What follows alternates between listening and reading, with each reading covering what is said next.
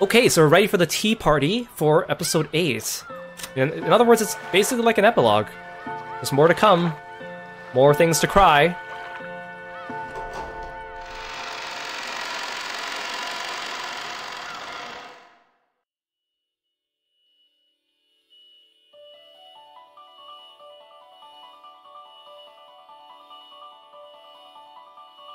And at the end, I'll spend some time summarizing the plot and recapping things and explaining some of the less straightforward things. The majestic witch of theater-going, drama and spectating, set down her pen, looked at the ceiling and sighed deeply. The desk was covered with a scattered mountain of paper covered with writing. Words were packed onto the pages in a thin, high-information density language that only the Great Ones could read. Each letter of this language carried the same amount of information as several books in the human world. These letters filled every inch of this huge pile of paper. Surely she had written out every little detail of some world. Yes, I have written it all. Though to be accurate, I have not truly written it all. She stood up, sat down in her favorite rocking chair, and rocked peacefully for a while. How far must one write before they could say they've written it all? That is what has bothered me in my years of writing. The adventures of humans can be very interesting as a tale. However, even I still don't know what that adventure stops being an adventure. My old friend, who is now gone, once said that a human's life is an adventure from beginning to end, so there is never a correct time to set down one's pen. I do not agree. I think one must put away the pen at some point. I believe one should write a tale to an appropriate point, then leave the aftertastes and opinions to the minds of the spectators. In short, the tale must be put inside a cat box at the appropriate time. The cat box has been the subject of this long tale, so is it not better to refrain from writing its demise, to instead put it in the cat box and leave it there? And make countless fanfictions.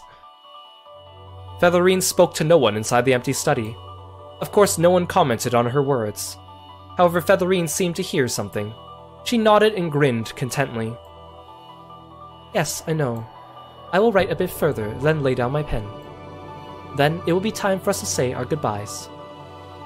Featherine held up a finger and spun it around, a signal that she wanted to darken the room. The lights in the study dimmed. Would you mind letting me rest for a while? During that time, my cat, or rather, my Miko, will entertain you.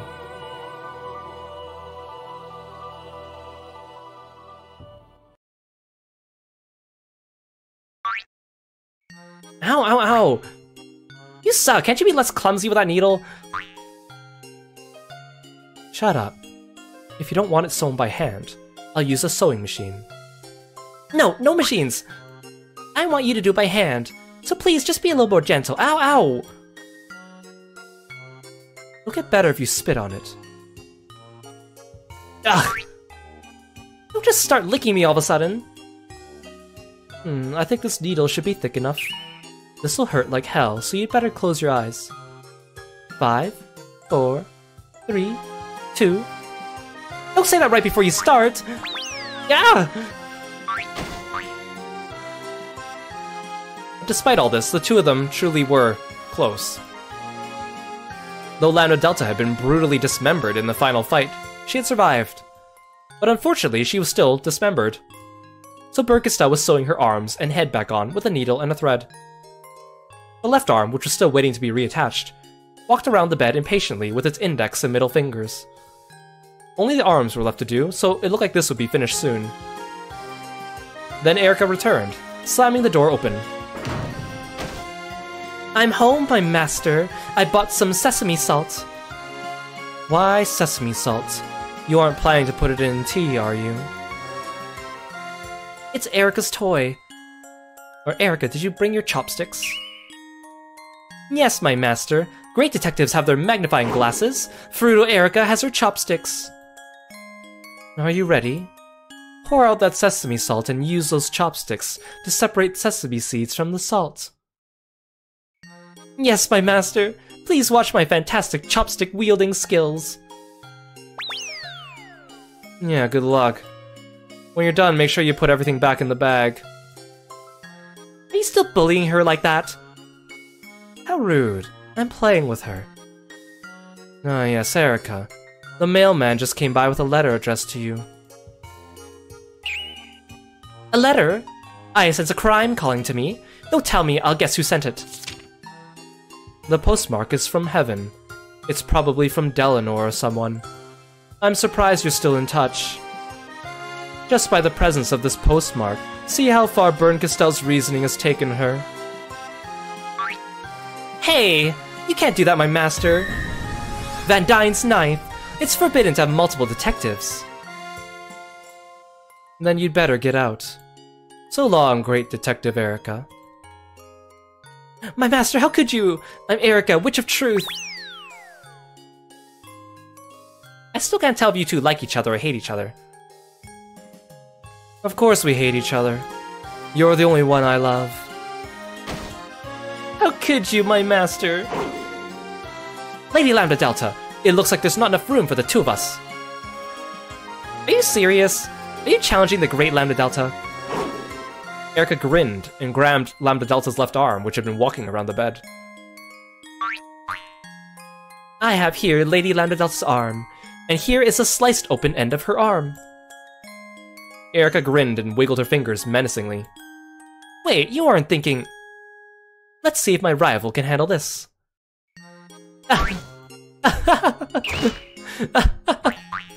Stop it, that tickles! She tickled the inside of Lambda Delta's left arm. Apparently, she was extremely ticklish there. Incidentally, the open end of Lambda Delta's arm had cute, fluffy white cotton candy poking out. Apparently her body was made of sweet candy with a bit of spice thrown in. Put your mind at ease, as there is nothing remotely terrifying about this scene. Erica ran around, screaming, I defeated Lady Lambda Delta all by myself, just like my master. Lambda Delta growled and hissed at her. Berncastell's kept on sewing, an exasperated look on her face. It was a very peaceful scene. So, what does the letter say? Anything about what Delanor and the others have been up to? Gertrude-san has been promoted to a full Inquisitor or something. Well, good for her, yay. Oh, in addition to her cat, she's got a meow wolf too. What's a meow wolf? What, you don't know? You're so out of touch. They've been all the rage lately. Even I got a female meow wolf a few days back. You can make awesome competa with them too. I'm totally lost, but I'll make sure I stay far away from your homemade food in the future. Cornelia-san is... oh. During an Inquisitor exam, she found she's really good at fighting, so she started combat training. Pretty hard to imagine her doing that, right? Well, there's all kinds of combat training. What's she doing? Looks like kickboxing and Chinese Kempo. Could that be Ava's influence? I'll bet she'd fight pretty good standing on one leg. Good point. After all, she's been trained pretty well by a certain someone already. It also mentions Will-san. Ah, there's a surprise. Looks like Will-san hit it big on the foreign exchange market. He's now living a life of leisure on the income from his real estate investments. Sounds like he started playing badminton lately, too.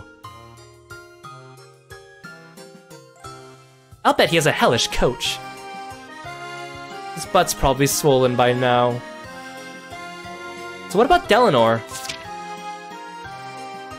As usual, she's stamping things, sealing things, approving things, and sometimes even signing things. She humbly asks us to stir up a crime in her district, since she would get assigned to it personally. Well, why don't we? Crime sounds fun. They say crimes occur wherever the detective goes. One of these days, if I feel like it, I might drop by to bully her. Oh, and there's also something here about the Chester Sister Corps. Wait, I don't want to hear it all at once. You've got to pause a bit for dramatic effect. Okay, that'll do. Ah, I finally grew my right arm back. Do the left one now, please. Let's have some tea first. Erica, bring in a can of black tea and a pot of dried plums. Yes, my master. With this particular journey over and done with, the Voyager witches rested their wings.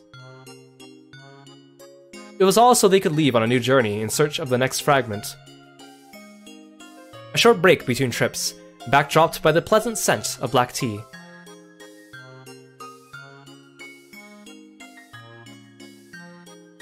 Where are you going? Where are you going this time? If you go north, I'm heading south. Then if you go east, I'm heading west. I hope we could find another charming tale like this one. Yeah, this has all just been a Tuesday for them, right? Next time, I hope you aren't playing the villain again, Burn. You do. Being the bad guy was pretty fun. I wonder what kind of tale we'll find next. And what kind of tale we'll next meet in? To a pair of lovers, the Sea of Fragments is tiny. Children of Paradise. The Sea of Fragments is pretty huge. Ghost in the Shell. We'll meet again. When something else cries. Sounds good. Let's do that. We will meet again when something else cries.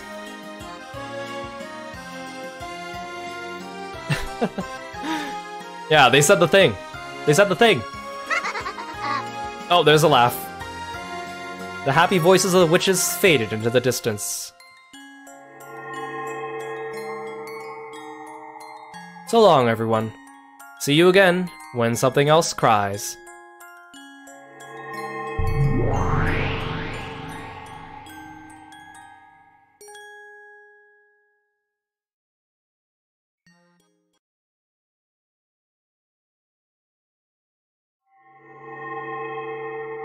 Now we have the question mark.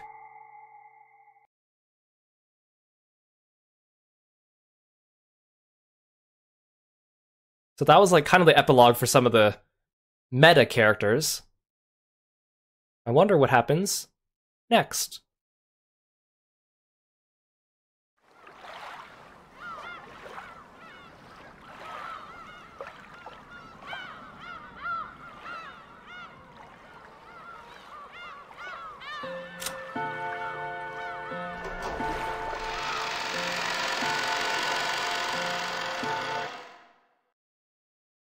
After decades.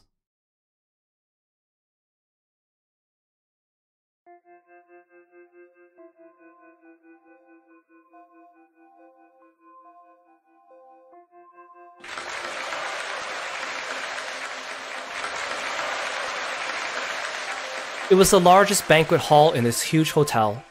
The many guests that filled the room chattered and applauded the person receiving an award trophy on top of the stage. The sign in front said, "Awards Ceremony from Japan's Greatest Publishers." Now I would like to begin the novel category. The winner is that fantasy adventure novel we all know so well, the story that started a worldwide movement that continues to grow in leaps and bounds. Sakutaro's Great Adventure. The projector in front of the audience showed a brief summary of the series. It was a lengthy fantasy adventure novel that was already more than 8 installments long. The thrilling fantasy story told the adventures of Sakutaro, a cowardly Vegeta lion who makes friends, learns through his experiences, and grows in search of his one fragment. The main character's catchphrase, "I'll become the king of the beasts," was even one of the candidates for the Buzzwords of the Year award. In addition to being a thrill to read, the books also contained many messages for children to learn from, earning it high praise as an adventure novel that parents and kids could enjoy reading together. However, it hadn't received such praise from the beginning. For the first 6 volumes went almost entirely unnoticed. But last year, when the foreign translations of the series began, it got its big break and suddenly became a huge topic of conversation. Even before the series, the author had created quite a lot of works, but none of those achieved any public acclaim. However, after the sudden rise in notoriety, her previous works were being re-evaluated one after another. In that sense, it's probably fair to call her an author who went unrecognized for quite a long time. Miss Kotobuki, congratulations on your award! Your latest Sakutaro Goes to the Witch's Island was truly an excellent read. Publishing company executives repeatedly showered her with praise. Sakutaro's Great Adventure. The author's name was Kotobuki Yukari. Nearly all her royalties were sent to a fund to support needy children, and she herself had served as the director at several protective institutions. Some envious people tried to call this fake charity, but the more that people learned about her, the more those voices withered and died away. Kotobuki Yukari. By now that name rang loud and clear across Japan. She sat in a chair, cheerfully chatting with people who came to greet her. Last year, she was diagnosed with initial stages of cancer, and after the surgery, her physical strength dropped sharply. Because of this, even in the stand-up awards party, she was given a chair and sat down while greeting people. Some people lamented, saying if only she had been 20, even 10 years younger, she might have left her mark in history as one of the greatest authors in the 21st century. It had taken so long for her to receive the praise she deserved. She could no longer be called young. Even so, her determination to write had not wavered in the slightest. The story had gone around even during her stay in the hospital. Most of her time had been spent typing away. She always said the same thing, that she hadn't finished telling everything she needed to tell. Did she mean she hadn't fully completed Sakutaro's Great Adventure? When that question was asked by a journalist, this is how she answered. If by writing even one more book, I could teach just one more child how to find happiness, then I will spend the rest of my life writing every book, every page that I can. Because I still haven't fully conveyed the precious teachings I was given. Miss Kotobuki, congratulations on your award. I hear the movie adaptation is getting splendid reviews as well. If you keep this up, you might even pass up Harry Potter's record. Harry the Potato. It was the name of a fantasy series that had become a worldwide hit. Ah yes, Harry Potter, Harry the Potato. Thank you very much for your kind words. It's more than I deserve. Oh, I forgot to tell you. My name's X. Head of Company X's first editorial department. Wow, this did not age very well, did it? Don't do it. Don't sell your book to Company X. You never know how they'll trample over your work and make it into NFTs and everything, you know? It's an honor to meet you. I hope we have a chance to work together sometime. Actually, Miss Kotobuki, I apologize for being abrupt, but have you heard of the novelist known as Hachijo Toya? Hachijo Toya, you say? She remembered that name from several decades ago. She hadn't expected to ever hear it again. Do you know that name? Have you met Hachijo, by any chance? No, I have not. I did go to visit once, but I was an unknown back then. And since I suddenly barged into the publishing company office, it's hardly surprising I was refused an interview. Oh, I didn't know that. Could it be you're a fan of Hachijo's work? No. I just want to find out what sort of person she was. I see, I see. Well, the truth is, about that novelist, Hachijo Toya would like to meet with you discreetly. To meet with me? Yes. Not as a formal interview, but personally, off the record. If you're interested, we would be happy to arrange the meeting.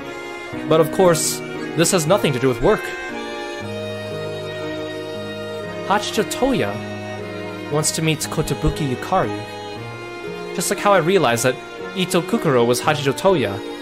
Did she use my name to figure out my identity? Hey, Vio Leon, welcome to the stream. Thank you so much for the raid. I really appreciate it. Thank you so much for entrusting me with your audience. Thank you for giving the shout out. Please join us in following Vio Leon when you get a chance. Please go check him out and give him all the love. Narak, welcome. Thank you so much for the raid as well. Welcome. Were you two streaming together? Hope you had a good stream. Thank you so much for dropping by. We'll give you a shout out once the cooldown on this one ends. Thank you, thank you. Please go check out Narak as well. Very, very cool streamer. Very kind, very handsome. Please go check him out. Vio, welcome, welcome. I'm Kiro, the frog-themed martial artist.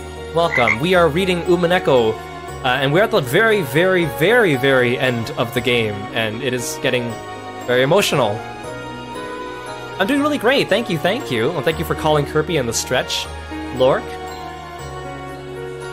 Yes, please go follow Narek and Vio when you get a chance. And Vio, thank you so much for following me as well. Hope you guys are able to sit back and relax after your long stream. Or go and take care of yourselves as well. I totally understand. Thank you for leaving me your viewers with me. I appreciate it. And I hope your raid went, or hope your raid. I hope your stream went well. What were you playing?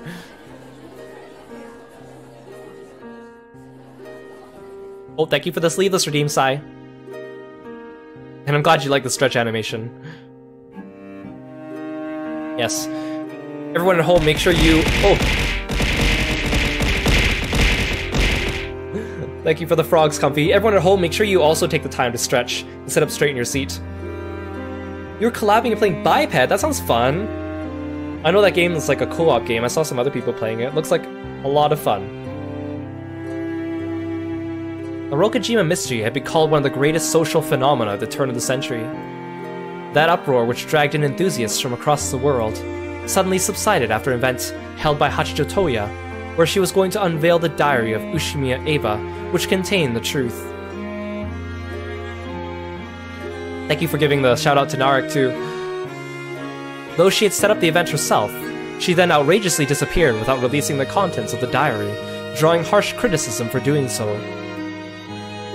However, a very, very obvious feeling had been revived in the public sphere, that they had been prying into a terrible accident, with many victims purely out of curiosity.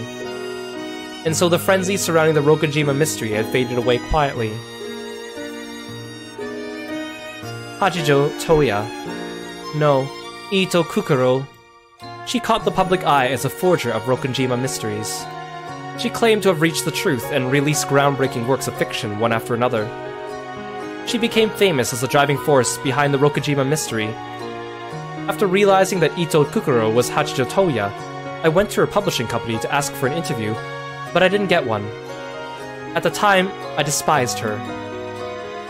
Back in the beginning, I thought she might have used the Rokujima mystery as a publicity stunt to advance herself.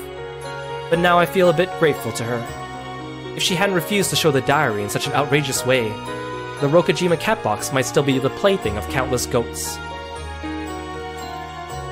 She was indeed a forger who had toyed with the catbox, and I still had an uneasy feeling about her. However, at the same time, she was the one who, practically speaking, allowed Rokujima to rest in peace. And did she really reach the truth? How had she reached something that seemed infinitely close to the truth, even from my perspective? Even now, after all these years, that's something I've wanted to know.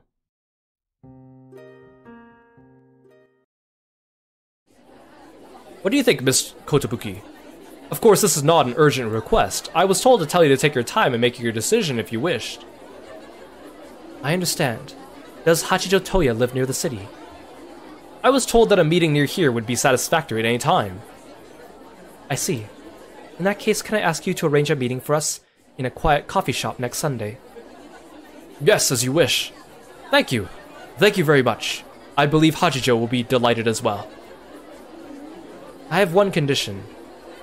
Yes, whatever you say. I am not going to discuss business, so please refrain from sending anyone from the editing department. But of course, we will do as you say. Madam Hachijo and I will meet alone. Just the two of us. Can I count on you to keep that promise? Well, as to that, we would, appreciate it if you kept this quiet, but... What is it? Well, the truth is... The works of Hachijo Toya were written by two people. To the outside world, those books were written by a single female author. But there was actually a second author. A male one. The pair of them asked for a chance to meet you. As soon as I heard that, I felt a premonition. How had Hachijo Toya, a person with no connections to the Ushimiya family, managed to write about it in such detail? I was already feeling a premonition of a certain kind of miracle. When I left on my journey, I abandoned the name of Ushimiya Ange and stepped into a new life. By now, things have settled down. When the Sumadera family was still a threat, I wanted to distance myself from that name. Thanks to that, no one was able to get in touch with the new me anymore. However, now that Sakutaro's adventure had caught the public eye this year and made the name of Kotobuki Yukari famous, maybe it finally reached his ears. I used to play with a stuffed lion animal called Sakutaro, along with Marie One-chan. If those who knew this connected the name Sakutaro with my name, then it's only natural they figured out who I was. The number of people who would be able to recognize me from this was very, very small. This person was also well versed in detective novels, and a man. I could only think of one person who matched. After all, I knew just how many detective novels he had piled up in his room from the time when his effects were gone through. It was almost the time we had arranged for our meeting. My heart was racing, almost like a girl in love for the first time.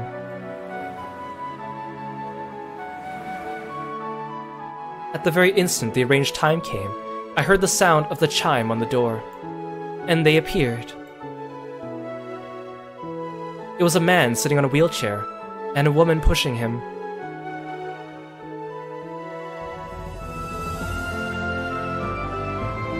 Oh, I thought they were going to keep the CG on the screen for longer.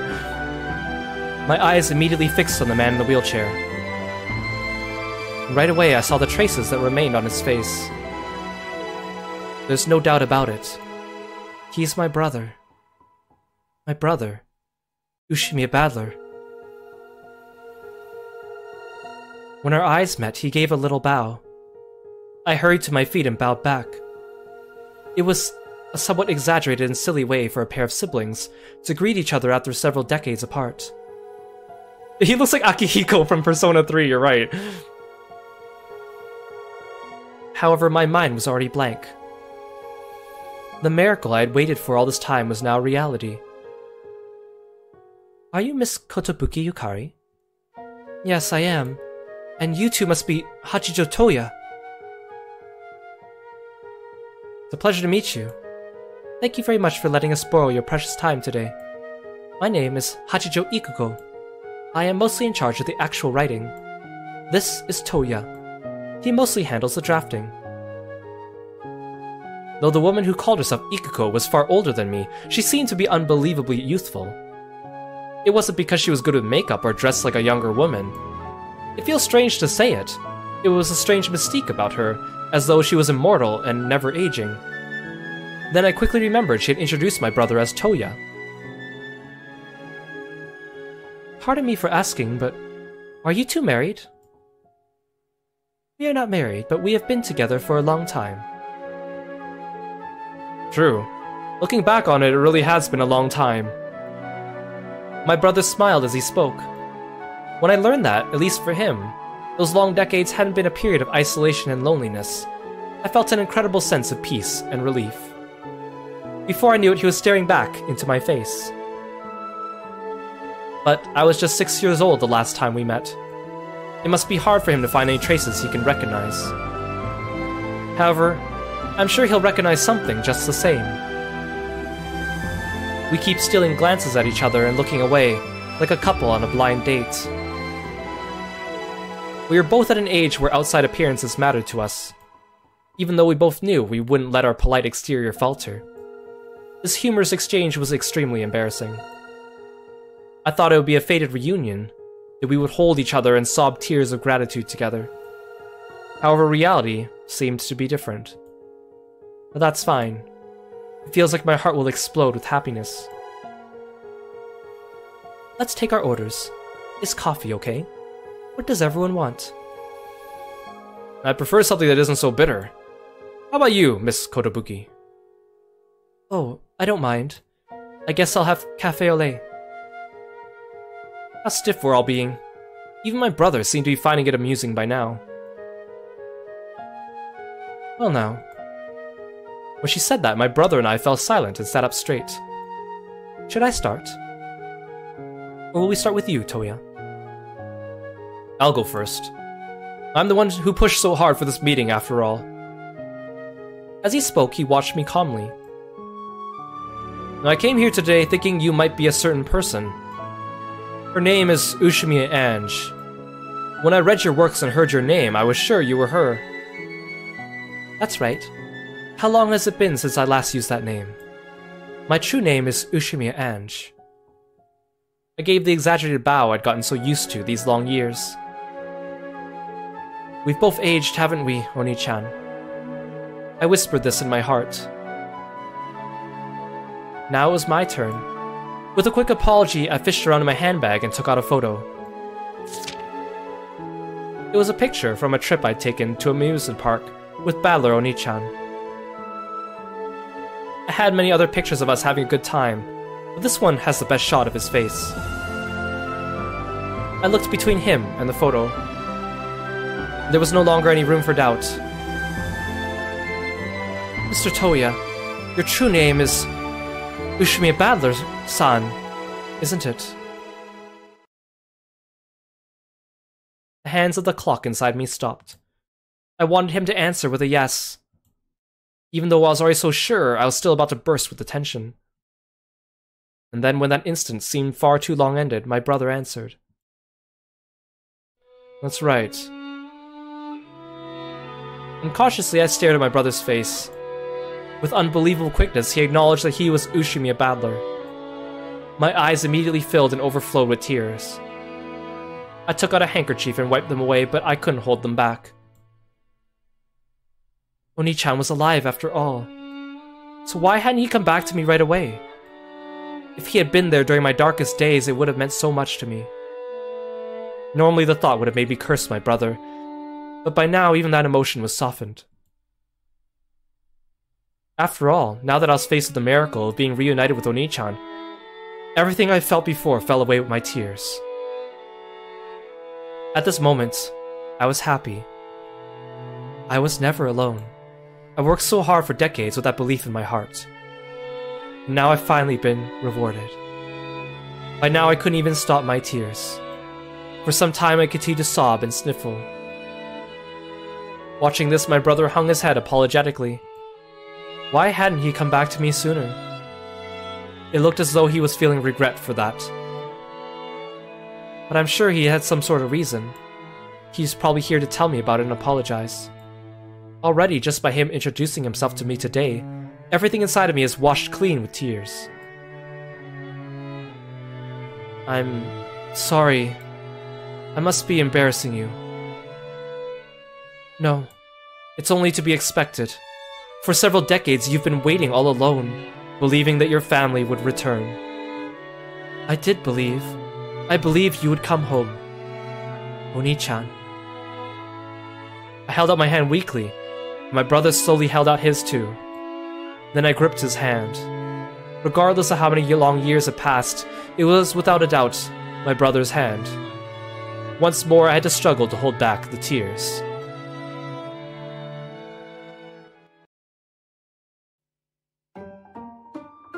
Aunt Ava avoided the explosion accident by escaping to Kuwadorian. How did you escape the accident, Oni-chan? Nii-san. On that day, I escaped from the underground passage. The one that goes to Kuwadorian. I was told an underground passage led to a hidden mansion on the opposite side of the island.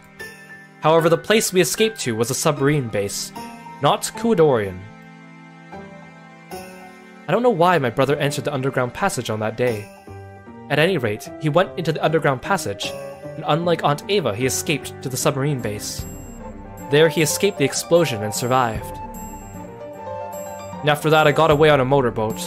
However, it must have capsized somewhere along the way. It must have. Please forgive him. Toya suffers from memory loss. His memory from around the time he was drowning in the ocean is hazy. Could it be he forgot he was Ushimiya Battler for a while? That is correct. Yes, that explains nearly all the riddles. My brother escaped from the explosion, but either his boat capsized during his escape from the island, or he fell overboard. Afterwards, he must have drifted somewhere, wandered about half-conscious, and probably got into a traffic accident. On that day, he was lying on the road. If she had found me even a little later, I probably wouldn't have opened my eyes again. I believe you suspected I was the one who hit you for quite some time. Hey, I've already apologized for that. This explains pretty much everything. Either because of the time he nearly drowned, or because of the traffic accident, my brother's memory was damaged. His memory probably came back eventually. However, by that time, I'd already set foot into my new life as Kotobuki Yukari. Only a handful of people, including President Okanogi, knew where I was. Even if my brother wanted to contact me, there was a very good chance he wouldn't be able to. Ironically, the name I abandoned when I decided to live in the future delayed my reunion with my brother for so long. In that sense, I am responsible. I did it to myself. However, I'm sure I received the message my brother sent me. That message was Ito Kukuro. I realized that Ito Kukuro, the forger who claimed to have reached the truth, was actually Hachijo Toya. Then I requested a meeting with her through the publishing company to question her about why she was so sure she'd reached the truth. However, I wasn't granted a meeting. In the end, I heard nothing from them, and it's taken all these decades for me to meet Hachijo Toya. If the publishing company had only passed my message on, we could have been reunited so much sooner. However, at that time, I was just a bourgeois girl who liked to throw money around. Why would they pass on my message when I just barged in with no introduction and claimed to meet the famous and popular Hachijo Toya? We probably crossed paths several times. If just one of those had worked out, if we had been able to meet, just how much would my life have changed? But this was fate.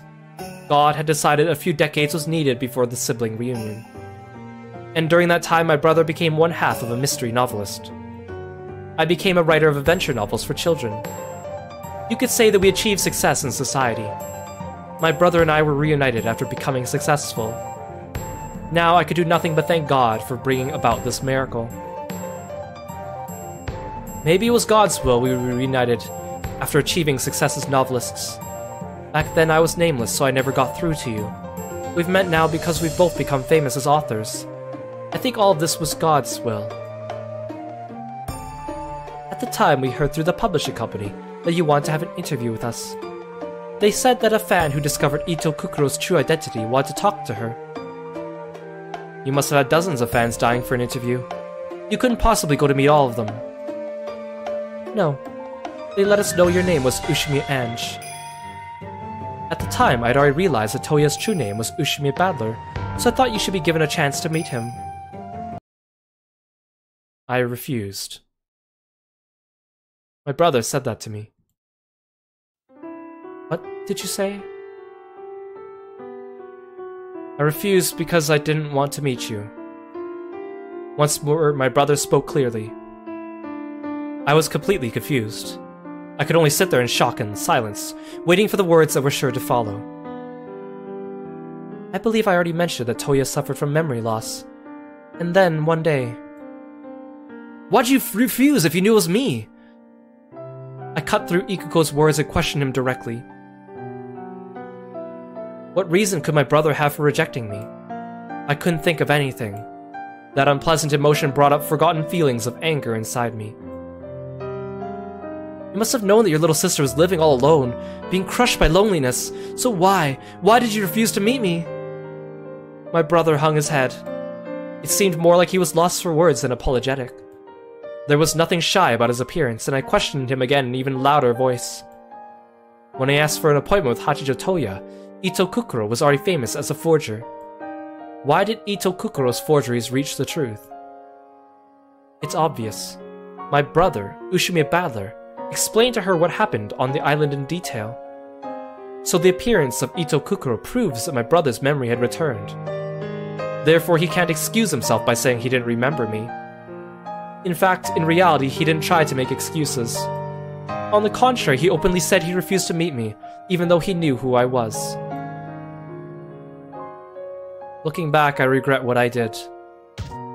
You regret it? Did you ever try thinking about how I felt? For decades, for most of my life, did you realize what feelings I had to live with? Various emotions swirled inside of me. I realized that I wasn't in control of them anymore. I could only moan to prevent myself from saying something I'd regret. I feel deeply ashamed for doing something so cruel to you. That's why I searched for you ever since then. For your sake and for mine, I should have met you much earlier. Then why? Why wouldn't you meet me then? Miss Kotobuki, as I said before, his memory was damaged. No, perhaps I should say his brain was damaged. It's an after effect of the accident. But his memory came back just the same, didn't it? Yes, his memory came back. However, that did not remove the after effects of the damage. I have Ushimiya Battler's memories. However, because of the damage to my brain, I can't think of those as my own.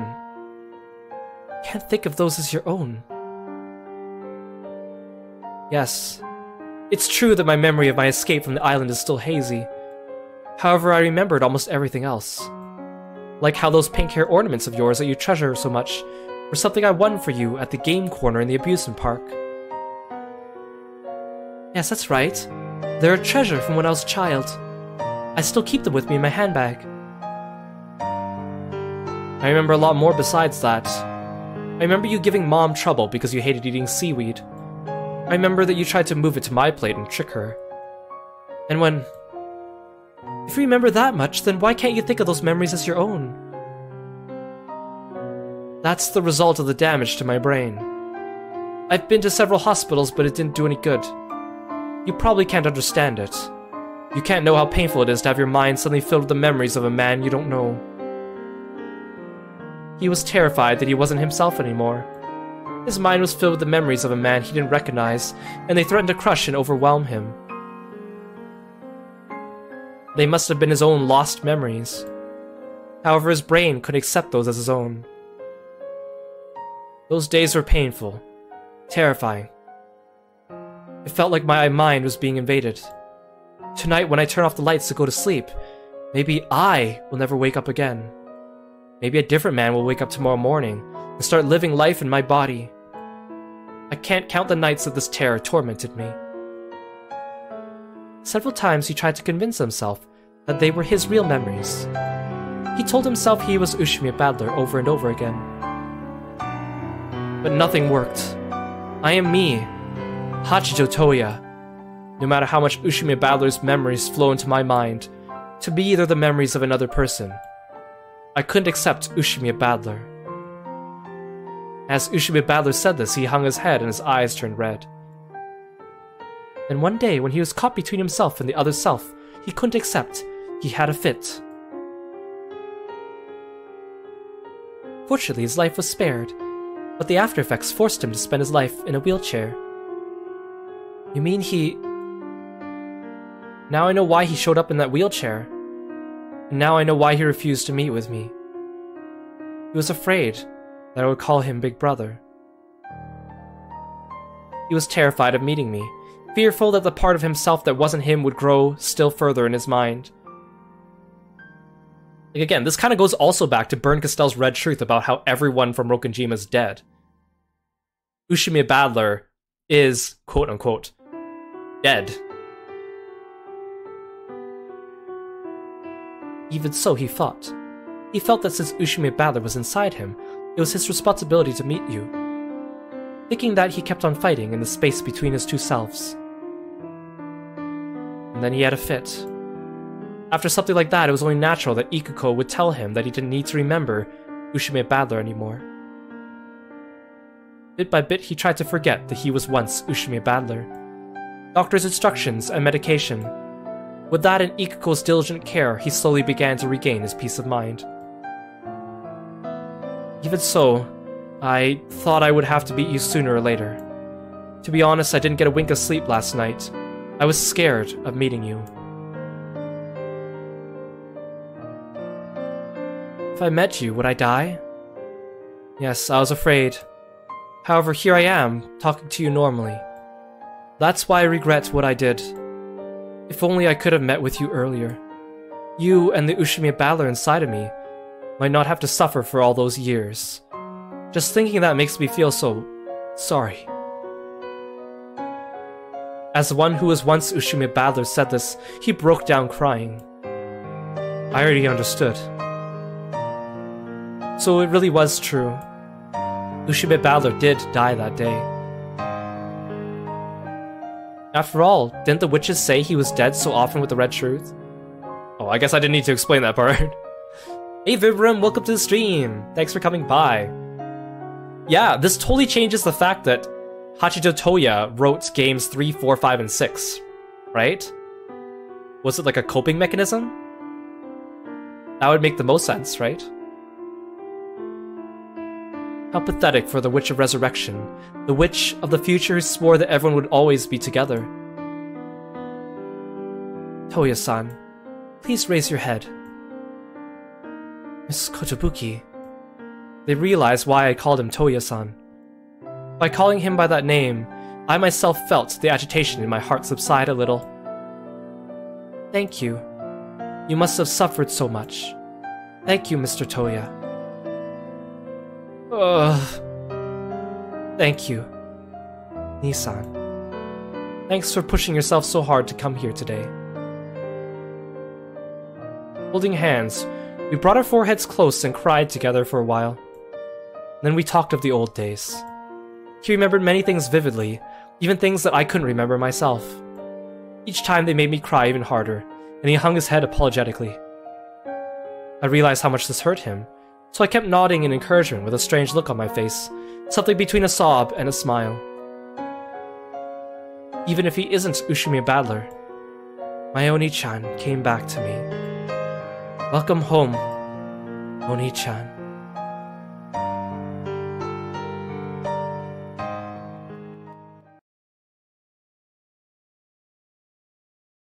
Thanks for calling Kirby Lark. It had already gotten dark outside. Even though he had come from far away, he was willing to stay as late as this. We left the store. It's probably best if I don't meet with Mr. Toya again. It will cause him pain, and of course I'll find myself bound to the past again. Even so, just one more time. There was one place I felt I had to show him. Mr. Toya, would you mind meeting with me just one last time? There's a place I feel I need to show you. Sure, I don't mind. From my handbag, I pulled an invitation written on a folded-up piece of A4 paper. The pair of them spread it out. My, now this looks like a splendid event. Come to think of it, you've been involved in a lot of things besides novels, haven't you? Would you lend me your time just once more on that day? That way I think both me and my brother will be satisfied. I think it might also be a chance for you to free yourself from the weight of my brother's memory, Mr. Toya. I don't believe we had any plans for them, as long as we could finish the afterword for the book. Okay, Miss Kotobuki. We'd be happy to join you. Thank you, Mr. Toya.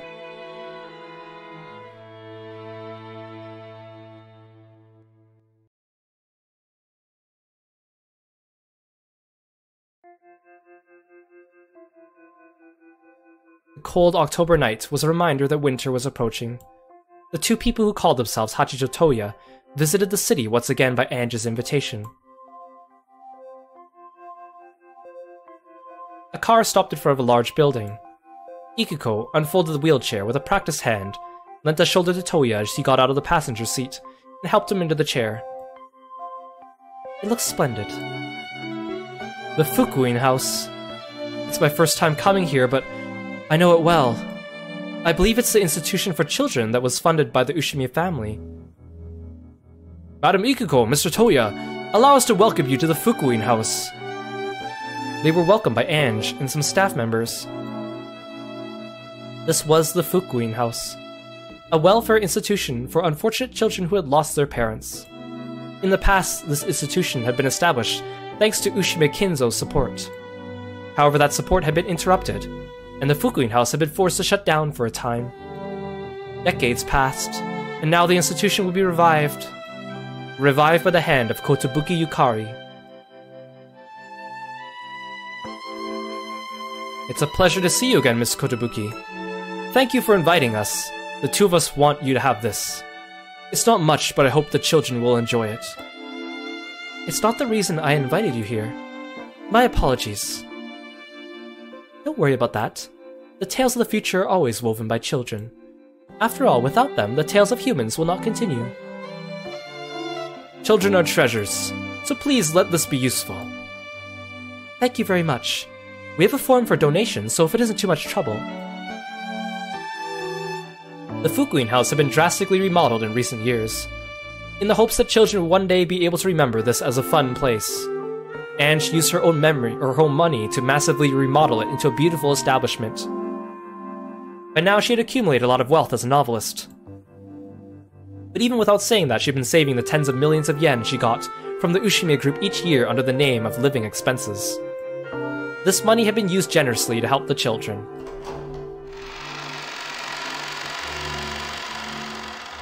When they came into the entrance hall, a cheerful scene was spread before them. They were pictures and crafts created by the children. Every corner was filled with things on display. The contrast between this elegant building and the school atmosphere was amusing. The yells and laughter of kids running around drifted in from the distance. I imagine many of the children come here hanging their heads in sorrow. To think they could laugh like that. You really have done something great. Anyone can use magic to create a future and find their fragments of happiness. This is a witch's school for teaching that magic. The Witch Dormitory from Sakutaro's Great Adventure. Oh, how embarrassing. So you read it too. We read straight through it right after our last meeting. I really must bow my head, not only to your talent as a writer, but to your warm heart. How embarrassing. This way, straight to the end. Pushing Toya's wheelchair, we advanced through the corridor and reached the great doors at the end. The happy voices of children came from the other side. Apparently this was where tonight's party was being held. There were several jack-o'-lanterns cut out of origami. Tonight was the Fukuin House's Halloween party. Here you are, Mr. Toya. I see, so it's trick-or-treat. He was handed a bag filled with candy. A teacher warned him in a small voice to watch out for rampaging children. Children. Haven't had anything to do with them for years. Please tell the children stories of dreams. All of us welcome guests here. That's tricky. What should I tell them? When you're handing in your manuscript, choose your publishing company wisely. Don't pay any attention to reader polls. Then I'll open the doors. The children are waiting. Ange opened the large double doors.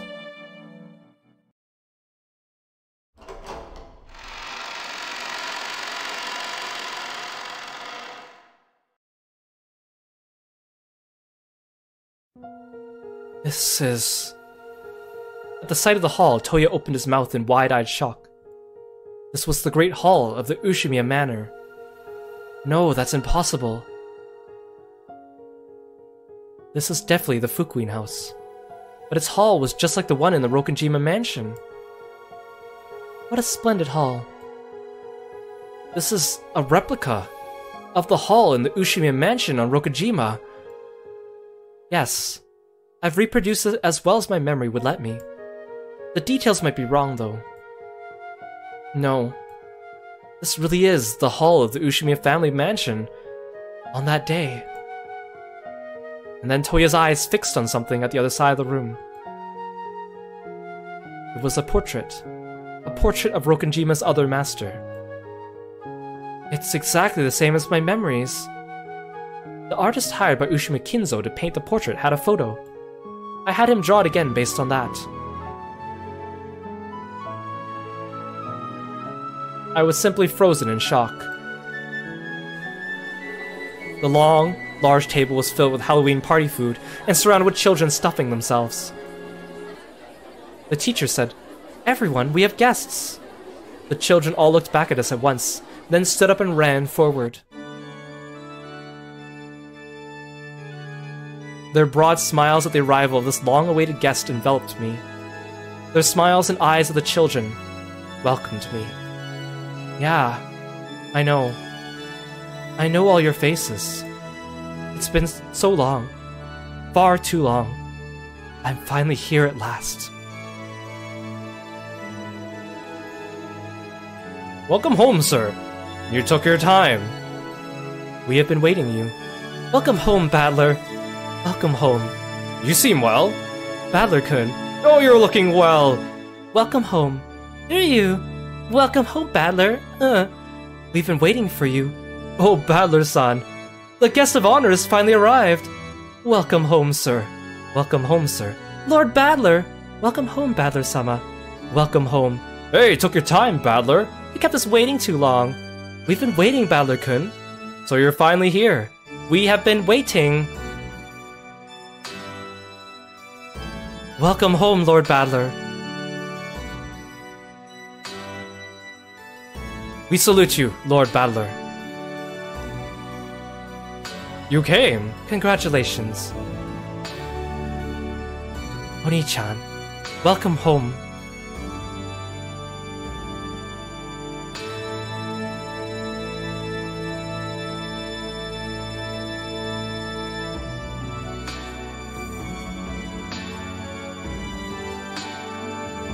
You've kept me waiting, Battler. Sorry, I showed up pretty late. What are you doing sitting in a wheelchair like that? Come on! I'll give you a hand, so straighten up.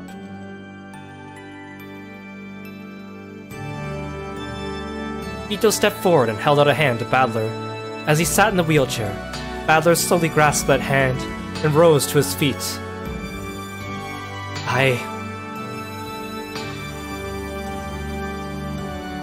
Listen, all of us are finally here.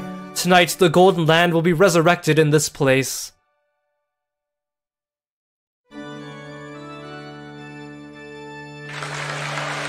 An explosive applause greeted Battler. Everyone was there. Everyone. Then Bito hugged Battler, strongly, tightly, as though she would never let him go. It is truly amazing that you made it back. I'm home. Sorry I took so long. I won't let go again.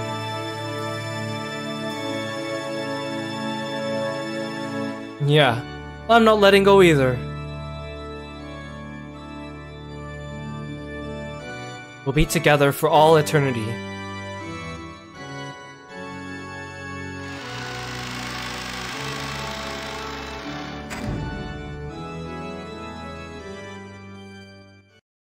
We finally made it to the Golden Land.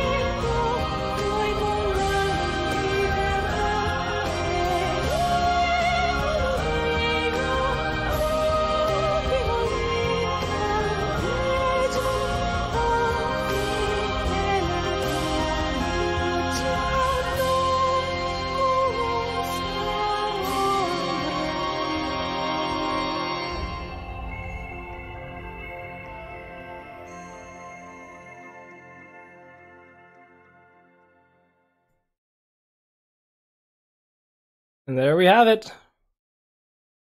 I'm trying so hard not to like tear up during those last couple lines.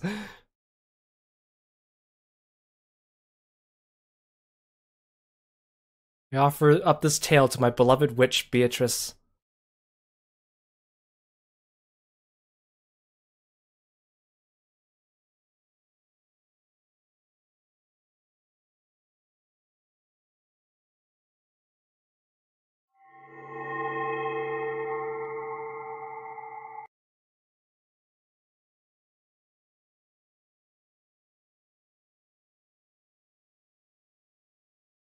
Okay, so many thoughts. Before we go into a little, like, summary and explanation, I want to go into the tips menu just to see what was added there. Oh, we got the music box. So episode 8 tips. Pretty sure the humans are pretty much all unchanged. I guess this part didn't change much either, actually, since the last time we checked, like, last stream.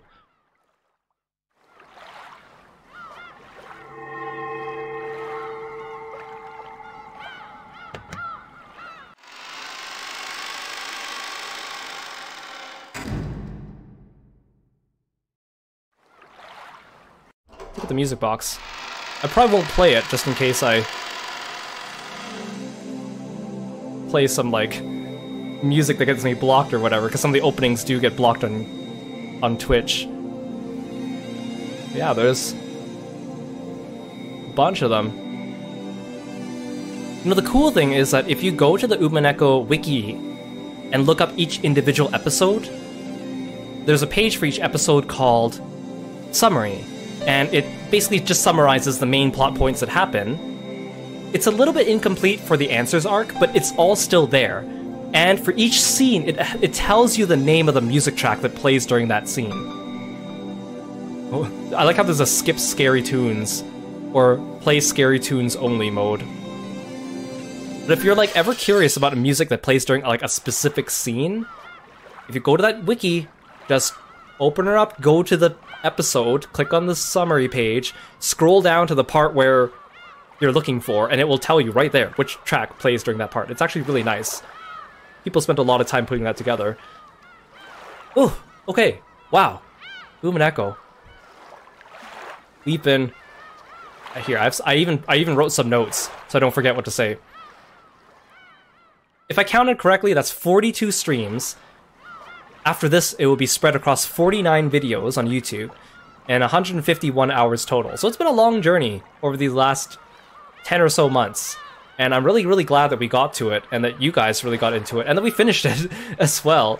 It is a lot of reading, that's why we did it once a week, but it was really fun, because I really enjoyed this story. I really love Umineko. But not very many people know about it, or they only know about it in passing, or they only watch the anime. So to get like the full breadth of it, it was nice being able to share it. Especially since using the 7th mod to replace all the artwork with the PS3 artwork, because the Steam artwork, although also known as the MangaGamer artwork, is not as good. And there is something charming about the original artwork, but let's be honest, this artwork looks pretty good. So I'm going to start by summarizing the entire story in as quick as I can, in a way that makes sense, and then explain a little bit. I'm not going to go over like every single mystery that like for example that Willard does, but I'll give you like a couple of the major points that basically lead you to solve everything yourself. And again, if you go to the Umineko wiki, each individual episode has a solutions page, and you can go in there, and they're kind of incompletes for some of the episodes, but they actually break down each episode, the mysteries, the murders, the locked rooms, and basically how they're done. So, basically, as we know, the history of the Ushimiya family. The Ushimiyas lost most of their wealth in the Kanto earthquake of 1923. Kinzo was from a branch family. He was made the head as a puppet. He had an arranged marriage, where he had some children, and he went to be stationed at Rokkenjima during World War II because he wanted to die. That's where he met Beatrice Castiglione, the Italian, and they came in a submarine full of all the gold, just like in episode 7. After a fight over the gold, only Kinzo and Beatrice were left. He spirited Beatrice away, hid her away. He used the gold to revive the family, and during that time he had a child with Beatrice who had a striking resemblance to Beatrice herself. After Beatrice... and he hid that child away in Kuwadorian, because remember he bought Rokonjima and built the mansion there, and Beatrice Castiglione passes away. Kinzo thinks that his daughter, Beatrice, Kuwadorian Beatrice, is the reincarnation of her mother, and he can't unsee that and can't control himself. He gives in to his urges, and he basically rapes her or engages in incest with her. Sometime later, Rosa stumbles across Kuwadorian as a child and meets the Kuwadorian Beatrice and takes her on a little adventure to see outside the mansion. Beatrice slips and falls down a cliff and dies. Rosa runs back, tells Genji about it. Genji goes back to the body and recovers the child who was, at the time, unborn. And Genji tries giving the child to... or Genji and Kinzo try giving the child to Natsuhi to raise as her own because she's having trouble having her own child. Natsuhi doesn't like that, and one day when there's a servant walking around with that baby outside, Natsuhi pushes the servant off a cliff, and that servant and that baby presumably die. Genji goes, recovers the baby's body, baby's still alive, Nanjo and Genji help the baby, bring the baby to Fukuin House and create a new identity for the baby.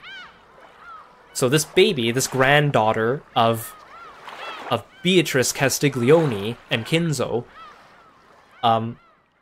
is named Sayo Yasuda. And I've mentioned this before, but Yasuda is, or Yasu is kind of synonymous with the Japanese word for culprit, because there was like an older mystery novel that everyone knows the culprit is Yasu. And it's kind of like everyone knowing that Darth Vader is Luke Skywalker's dad, so everyone knows that Yasu is the culprit, so that's why they named them Yasu, so that when people try to Google who the culprit was, it might be a little bit harder, because it just comes up with the word culprit, basically. So Sayo Yasuda is raised at the Fukuin House, and one day comes to work at the Ushimiya Mansion under the guise, or under the recommendation of Genji. And Genji lies about Yasuda's age, so that people don't immediately put together that Yasuda is the Beatrice's granddaughter. So Yasuda starts to work at the Rokonjima Island. Kinzo doesn't know about Yasuda at this point. However, Genji, Nanjo, and Kumasawa do. And Genji is like a father figure to Yasu, and Kumasawa is like a mother figure to Yasu. And Yasu has a very overactive imagination, kind of as a coping mechanism. So Yasu has an imaginary friend, Shannon, who Yasu envisions as being the perfect servant. Shannon is what Yasu aspires to be. Yasu also suffers from gender dysphoria and is implied to perhaps be intersex or some kind of non-binary, probably because of the incest from Kinzo and Kuwadori and Beatrice. So Yasu has this gender dysphoria, and along with like low self-confidence and a bunch of other things, Yasu falls in love with Badler because they both have this shared love of mystery novels, although at the time this is Yasu under the guise of Shannon. Because Yasu already has the idea of Beatrice as the ghost of the island, and then Badler decides not to come back to the island because he gets into a fight with Rudolph, since Rudolph remarried Kyrie after Asumu died. Badler not knowing that Kyrie is actually his biological mother, which makes him Ange's biological brother and not half-brother. So Badler leaves the island, and Yasu can't deal with the loss of Badler and puts their love of Badler into their Beatrice persona. Also, because to deal with the gender dysphoria, Yasu creates the character of Canon, so that Yasu can act out as a boy. Now, keep in mind, we keep seeing Shannon and Cannon together, but they mentioned this very offhandedly during the first game. Shannon and Cannon don't normally work on the same day at Rokkenjima at the same time. That is very unusual that they both work at the same time. The family conference that year was an exception. And that is such a glanced over sentence, but it makes things feel a lot... It makes a little bit more sense when you think about it. But again, Genji, Kumasawa, and Dr. Nanjo know about this. And no one else does. Like, Goda doesn't know, for example. Kinzo doesn't know, for example. Yet. Eventually, Yasu solves the epitaph with a little bit of help from Genji. And Kinzo finds out that Yasu is actually his granddaughter. And he apologizes to his granddaughter for what he did to Beatrice. Knowing that it's not really them, but he kind of still sees Beatrice in them. And then Kinzo dies. And Yasu learns the truth about their circumstances of birth from Genji, Nanjo, and Kumasawa. Yasu also learns that they cannot bear children because of their body, because of their intersex or non-binary nature. So then Yasu starts to call themselves furniture, seeing themselves as less than human and unable to love. Eventually, their Shannon persona falls in love with George, and their Cannon persona falls in love with Jessica. And Yasu also becomes friends with Maria as well, and they make imaginary characters together in their free time. Yasu also decides to not take the wealth of the Ushimiya family, despite now being the head, and tells them to operate it as normal. So, Kraus and Natsuhi are still acting like as if Kinzo's alive, because they don't want his death to come out so that they have the inheritance problem from their siblings. So eventually, Yasu is so torn about who they love, George or Jessica. And of course they feel pressure because of George mentions things like wanting to have kids, for example, and Yasu can't do that. Eventually, Badler returns, and suddenly Yasu is torn between Badler and George and Jessica at the same time. So Yasu decides to create this demon roulette of the Rokkenjima massacre to determine their fates, because we keep talking about how magic is determined by the risk involved, right?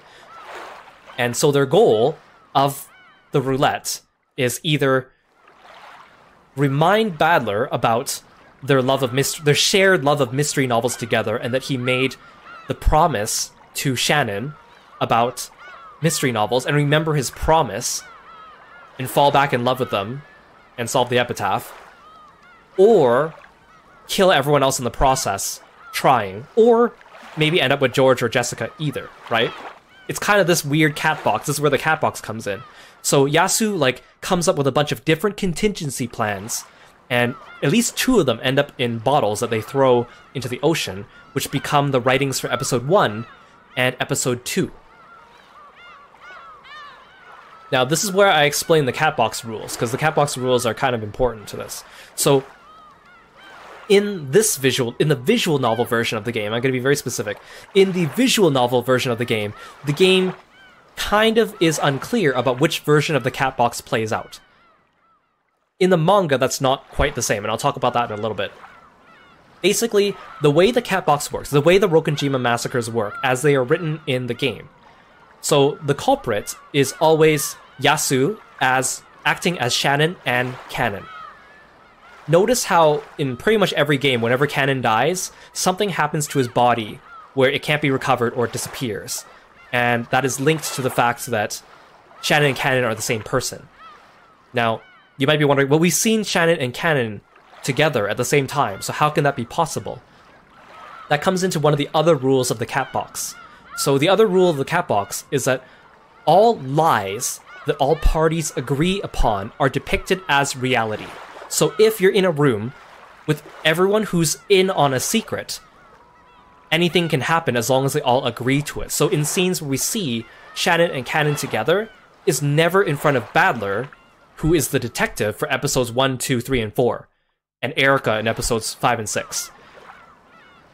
Never at any point is Badler in the same room as Shannon and Kanon. The time that it happens is always when they're among servants such as themselves, like Genji, Nanjo, and Kumasawa, or other people that are in on the secret at that point in time. Now, the other rule is that if one of the parties in the room dies, then dead man tell no tales, right? So their perspective could also be warped as well. So if in the game they represent this with golden butterflies, all the people that are working with the culprit or just about to die can see the golden butterflies and the illusions. People who are not bought off, people who are not working with the culprit, will see the butterflies 30 minutes before their death as a way of storytelling. So anytime there's like fantastical stuff happening in Umineko, it's because everyone that's present at the time in the real world, not the meta world, has agreed that that's what the fiction is going to be, or is about to die, so their opinion doesn't really matter. So like a good example would be in game 1, Kanon comes, like Eva and Hideyoshi are killed in their room. Kanon comes with Genji, and they say, the room is bolted from the inside, we can't unlock it. Kanon goes and gets the bolt cutters, cuts the room open and opens it, and everyone wonders, how is this a locked room? Because it was bolted from the inside. The solution is, it was never bolted at all. Kanon and Genji had already broken into it, and then agreed to tell the story that the lock was broken. So in the narrative, we get an unreliable narrator that shows us that it was locked. Does that make sense? So almost all the locked rooms can be solved by either a Shannon Kanon scenario, where they're both the same person and switching between their personas, or because everyone witnessing a certain event is lying about the same thing, because that is their shared truth. Confusing yet? So in all the games, Yasu is the culprit as Shannon and Kanon. Every single time in every game, Genji, Kumasawa, and Nanjo and Maria are onto them in some way or form.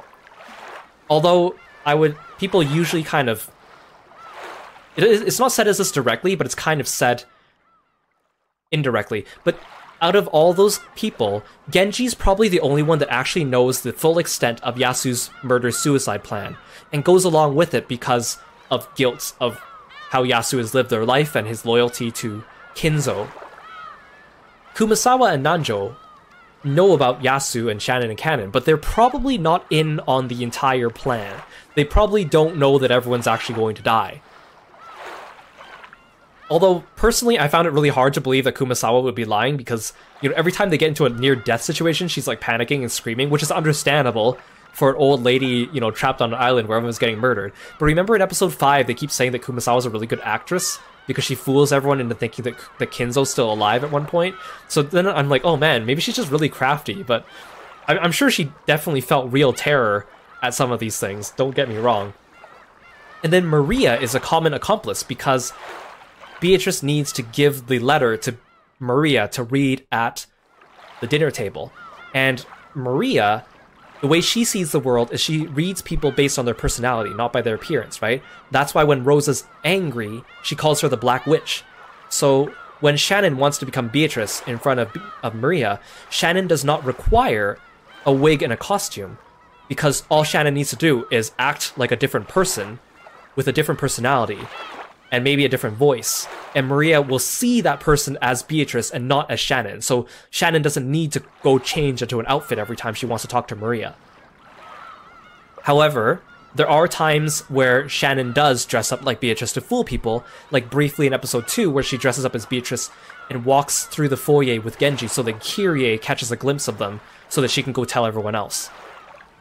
But that's besides the point. So Yasu's the culprit, with Genji, Kumasawa, Nanjo, and Maria as common accomplices in each game. The last rule is that in each episode, there's a different conspirator that works together with Yasu. These conspirators are always a couple of the adult Ushiyamiyas, because all the adult Ushiyamiyas are very easy to buy off with money, and Yasu has all the gold on the island. So in each game, there's what people call the culprit roulette. So in episode 1, Eva and Hideyoshi are actually cooperating with Yasu, because Hideyoshi tells George not to look at Shannon's corpse because he wouldn't want to see that, and actually prevents him from seeing it because either Shannon's corpse isn't actually there, or because he's hiding the fact that Shannon's actually lying there alive before she sneaks off and changes into canon.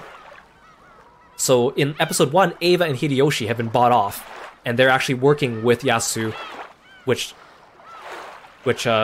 kind of goes against them because eventually Yasu kills them for the second Twilight anyways. In episode 2, Rosa is the one being bought off instead, which is how Rosa is able to deliver the letter from Maria to everyone at the dinner table. And Goda also does one lie during episode 2, so he could have been bought off or coerced in some way with Rosa.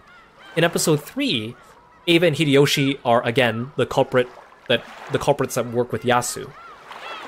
In episode 4, it's an interesting case because everyone except for Badler has been bought off, which is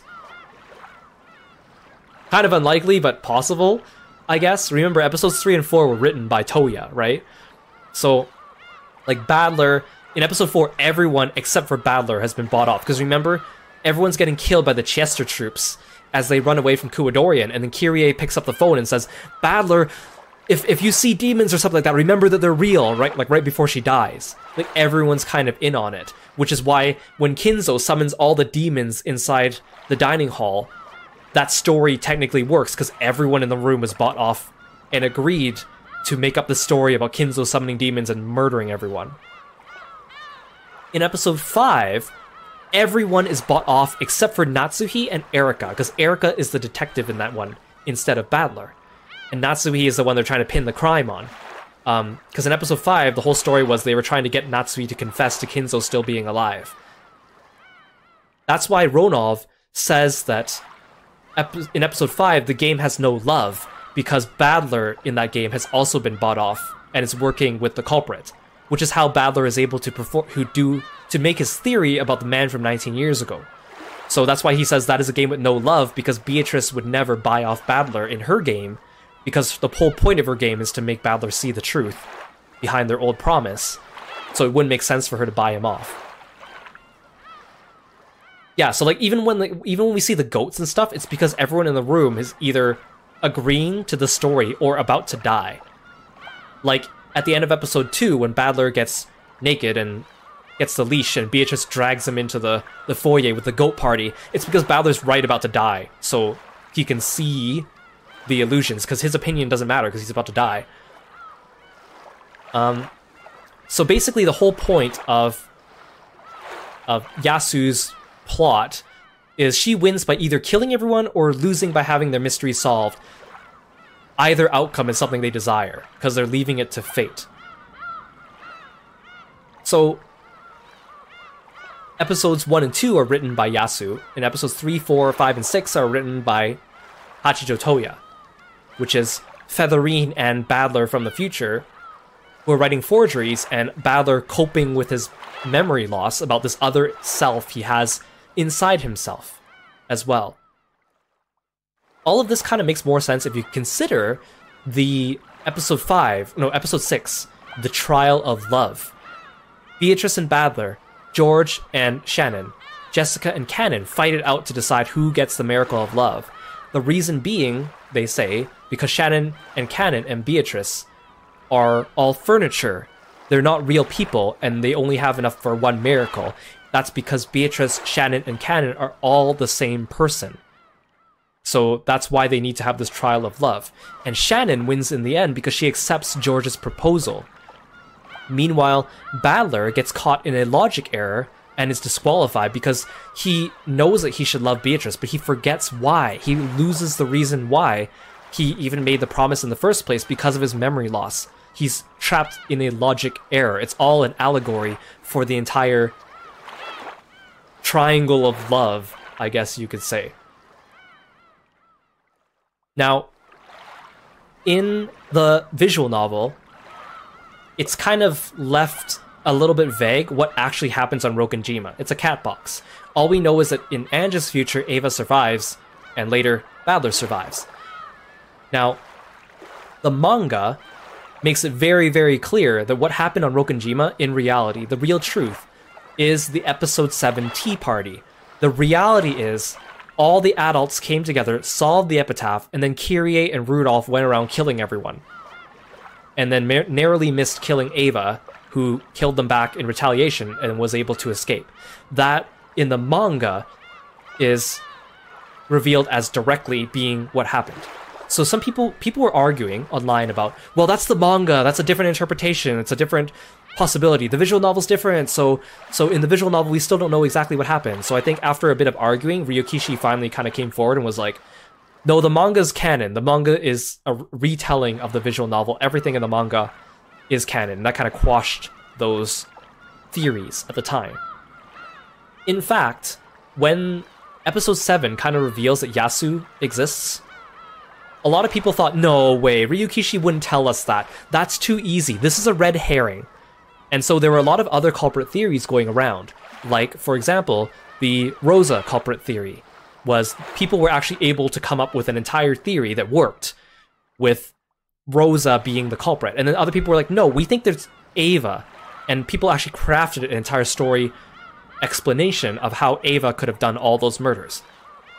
And then the manga, again, directly shows Yasu doing it come episode 7. So then Ryukishi had to say, no, I didn't trick you guys. It wasn't a red herring. It was actually Yasu. Yeah, the idea of the cat box is really nice. And so in the Ange future, right? All the adults banded together, solved the epitaph, got the gold, greedily started fighting with each other. Rudolph and Kyrie killed everyone except for Rosa, which means in that future, in that timeline, Beatrice did not commit any murders herself. We just saw that Beatrice actually survived, and she warned Badler about these murders, and they escaped to the underground submarine base while Ava escaped to Kuadorian. Badler and Beatrice got on a boat, and that's why Badler says, like, oh, but you didn't kill anyone, and Beatrice says, well, I did in other realities. So he spears her away. Beatrice, and also, I didn't realize this when I first read it, but seeing here now, the fact that Badler throws away his jacket is very significant, because his jacket also has the Ushimiya family crest on it. So the fact that he throws it away, which also means that he's not identifiable as being an Ushimiya after he throws the jacket away. Beatrice, feeling guilt over all this, commits suicide. She ties herself to the golden ingot and throws herself over the edge of the water. Badler dives in after her, trying to save her. Badler suffers from drowning and a bunch of memory loss. And so we see in the fantasy world, like a part of Badler died there with Beatrice, and then a part of Badler ascended up to the surface, presumably ended up on land, got into a traffic accident, was picked up by Hachijo Ikugo, who nursed him back to health and was a mystery novelist. Eventually, the Rokenjima craze kind of catches on, and Badler hears about it, or Hachijo Toya hears about it, and starts piecing together his memories and then writing these mysteries to cope with it as well. Yeah, it could also be played out that he imagined Beatrice being there, but I think the manga makes it a bit more clear that Beatrice actually escaped with Badler. He remembered that he loved Shannon, or Beatrice, or Yasu, in that timeline, and then Beatrice killed herself, and then Badler got brain damage. So then Ange grows up lonely with only the company of Maria's diary and an estranged relationship with Ava, and so she's searching for the truth, and at one point she's about to jump off this building. Now at this point, Ange's story kind of splinters off into like multiple realities. So in one reality, she jumps off the building, she survives, she meets Amakusa, runs away from the Sumidera family, ends up on Rokenjima, and then gets confronted by Kasumi, and then Kasumi and her goons start dying off. In another reality, she lives, she runs off with Amakusa, she meets Hachijo Toya, the female, the Featherine, before she goes to Rokenjima. In the trick ending, we see that on their way to Rokenjima, she discovers that Amakusa's planning to kill her, so she kills him and Captain Kawabata, and avoids that fate, while rejecting magic and becoming like Erika. In the reality that we follow, she doesn't jump at all. She gives ownership of the company to Otonogi, and thereby avoids that entire scenario where everyone's trying to kill her, and then retires as the author, tries to meet Toya at some point, fails to, and then eventually meets Toya and Ikugo for real at the end, and then brings them to the Fukuin house, where Toya can finally put his memories of Battler to rest. Battler is finally able to go rejoin the Golden Land, because remember, the whole point of Beatrice's games were to make Battler believe in magic so he could go to the Golden Land and everyone would be going to the Golden Land because they're all waiting for him there. So the real reason for that is because they were trying to make Battler accept his death as Battler at that point. Yeah, it's such a... I was expecting like more of a bittersweet ending, and it kind of is in some ways, but it is like a sweet ending too at the same time. And like, I love the idea of the cat box, how they're able to craft so many different like things with it as well, which is really cool. Like the whole idea of cat box in fiction, I think, is personally something I lean a lot towards. Like, for example, you know, you have multiple ships in a series you like, right? You don't know which one's canon. It's kind of nice when none of them are canon, because then everyone can have their own fun, right? It's a cat box. Now, if you like Umineko, there's actually still a lot of extra content you can consume, and I'm going to talk a little bit about some of that stuff right now. So, there are a bunch of Umineko side stories that were not officially translated to English, but have been fan-translated, which shed new light on certain characters and give us little bits of story.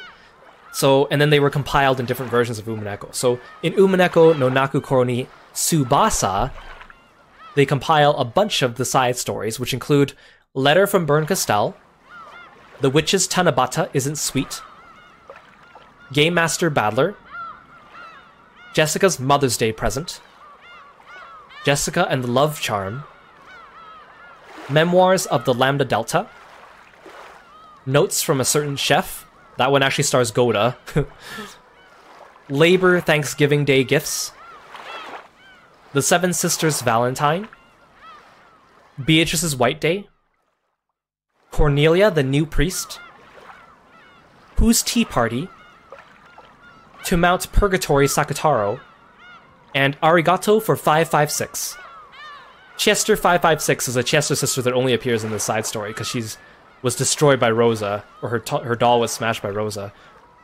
Then, when Umineko no Naku Koro ni Hane came out, they added 2 more side stories. One is called Jessica and the Killer Electric Fan, which is a very interesting name. And there's another one called Forgery Number XXX.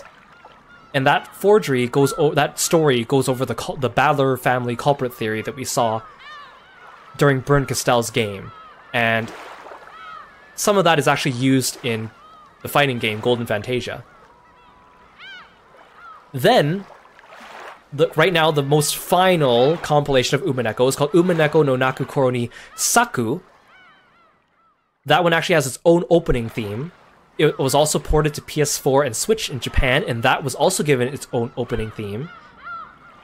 It has one side story called Our Confession, written by Yasu, that kind of goes over the rules of the cat box. And there's another one called The Last Note of the Golden Witch. And I've heard that one, people have referred to that one as episode 9 before, but it's an extra story that kind of adds a couple extra characters, or one extra character, and proposes another mystery upon Battler and Beatrice and Ange. And the PS4 and the Switch version of the game is also called Symphony of Catbox and Dreams. Yeah, so like if Ange believes in magic, it leads to the magic ending where she eventually runs into Battler when he's older. If she doesn't believe in magic, then it's a trick. She ends up killing Amakusa and Kuwabata, and then who knows what happens after that. So officially, there is one Umineko spin-off, Golden Fantasia, also known as Ogon Musokyoku in Japanese. It's a fighting game, and we will be playing it on stream, but I'll probably wait a while before we do it, because I think I need a break from Umineko. And also, it's a hard fighting game. It's actually really fun, but it's really hard, and also like only Umineko people would actually understand what's going on in it. But it's a real treat, and I'll have a lot of fun explaining all the ways the visual novel mechanics are carried over into the fighting game, because it's actually really, really cool. there's actually a couple fan games as well. There's a fan game called Rosa Muso, because at the end of episode 2, we saw Rosa killing a whole bunch of goats.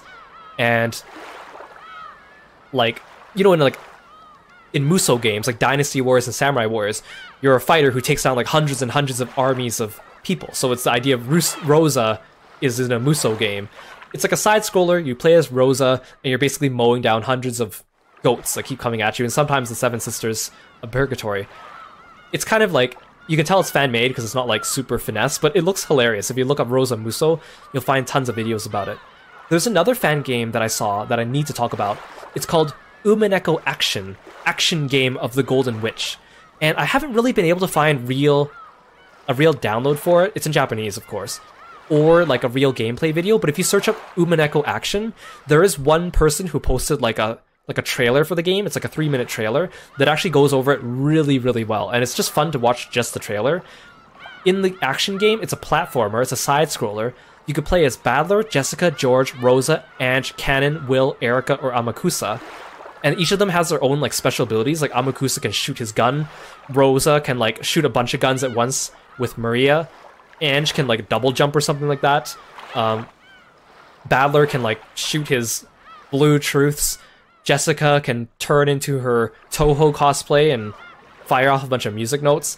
It's actually pretty cool, and there's actually boss fights against... In the trailer, you see boss fights against Vergilia, Delanor, Beatrice, Gop. It's actually really creative in the way that they've taken that and turned it into, like, you know, like an actual thing. It's hilarious. Yeah. Oh, you're thinking of Last Note of the Golden Witch? I mean, people probably translate it differently because it's a fan translation. That's the one that also has Vergilius in it at the very end. Vergilius was a scrapped character that was supposed to be Vergilia and also kind of like Erika, but then they scrapped Vergilius. Yeah, the lore goes pretty deep, and the cool thing about all these side stories is that on the Umineko wiki, I think they have translated like transcripts of them. So if you're really interested, you can just read through them without like obviously hearing the music and seeing the portraits and whatnot, but it's kind of cool if you're really deep into the Umineko lore. There's a lot to unpack here. As for Umineko itself, like, man, I love it. I love the murder mystery genre, I love the fantasy spin on it, I love the wacky rules, I love the characters, the music was fantastic, of course. I love how multi-dimensional the characters were. Like, there's so many characters where you hate them one second, then you like them another second, you feel bad for them another second. Especially the Ushimiya aunts. Especially. It's a bit too bad that Hideyoshi didn't get much time at all, despite being, like, integral to some of the plots. Also, Rudolph and Kyrie didn't get that much screen time compared to most of the others. Rudolph probably even less so than Kyrie, even though, again, they have a pretty big role in it. Like, of course, Goda doesn't have much of a role, he's just comic relief. But even, like, Genji and Nanjo and Kumasawa play a big role in the story, but they don't get much screen time. Although Vergilia and Ronov get screen time, so it kind of... Because Ronov is technically Genji and Vergilia is for Kumasawa, so you get some of that. But, like, you get stuff like, you know, Rosa seems like the cool aunt, and you see her domestically abusing Maria, and then you see her defending Maria against an army of goats. And you're like, okay, I don't know how to feel about you, I hated you, and then now I think you're kind of cool. And then you see her killing Sakataro, and you're like, well, now you're dead to me. And then you see her fighting Erika at the end, and you're like, actually, you're kind of cool again. Like, it's like, what do I know? Same with, like, Natsui. You feel, like, bad for her in the first episode, and then you see, like, you know, you find out that she killed a child, and then you're like, oh, I shouldn't feel bad for you, and then you see her getting reamed by the entire family in episode 5, and you're like, maybe I do feel bad for you.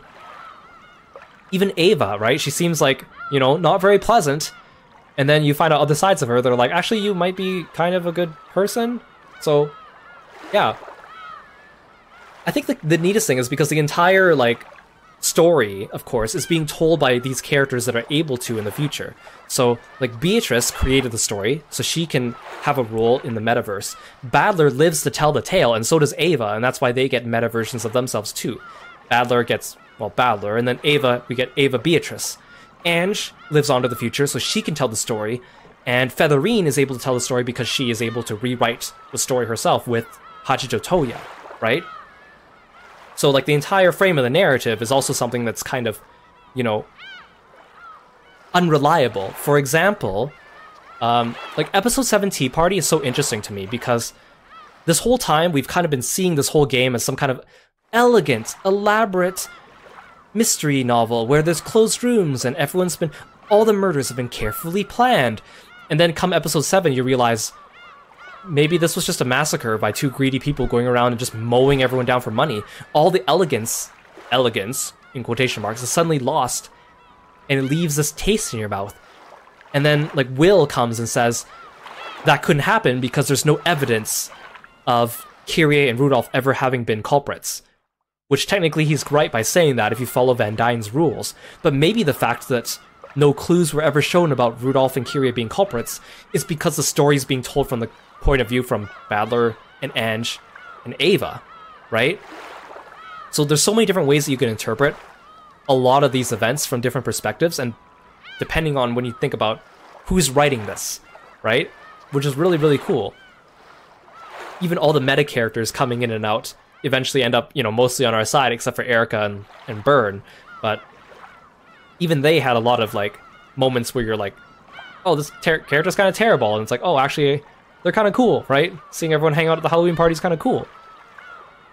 It's just such an emotional roller coaster. My only, like, thing about Umineko is that I wish that it wasn't so long, because that makes it really hard for other people to get into.